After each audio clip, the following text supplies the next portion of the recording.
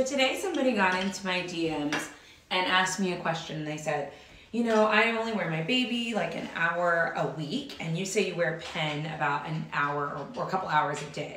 And I was just curious if that delayed her milestones. And it was a totally innocent question. I think they were just genuinely curious. And it struck me as really interesting because all my kiddos walk early, you know, 9 to 11 months.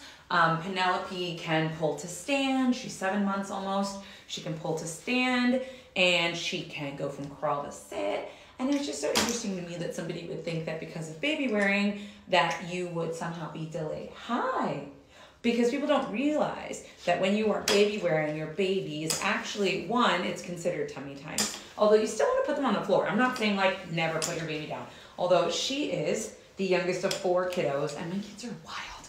So putting her on the ground is dangerous sometimes. So she definitely gets floor time, like when her siblings are gone. But I just find it really interesting that people don't realize that, what did I do here? That baby wearing does count as tummy time, and that they are developing their core when they're in a baby carrier. Again, she already pulls to stand, and she goes from sit to crawl, crawl to sit. She crawls pretty much on all 4s at this point. We're past Fernie crawling now.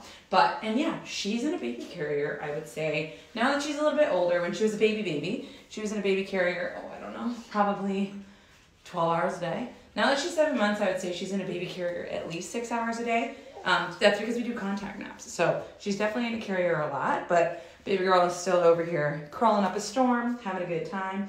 And no, so her milestones are not delayed. And that's not to say that I think that baby wearing will solve everything or anything like that. It's just that don't think that it's going to delay your child, because it's not.